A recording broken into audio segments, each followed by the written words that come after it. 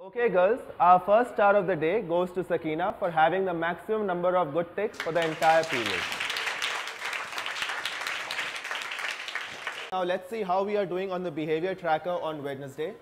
Sakina and Afreen are winning by the maximum number of stars. Richa, you're close by with 4 stars. Try to earn more stars. Priya, you have no stars till now. You still have 3 days to go. Behave and follow the rules and you may earn more stars. This is the last period of the week. We will now look at the tracker and find out who has earned the maximum number of stars, and then we will announce the winners. And the winner is Priya. She had no stars till Wednesday, but she behaved nicely for the rest of the week. She earned extra stars for the next 2 days and she is the winner. She gets extra break time all next week.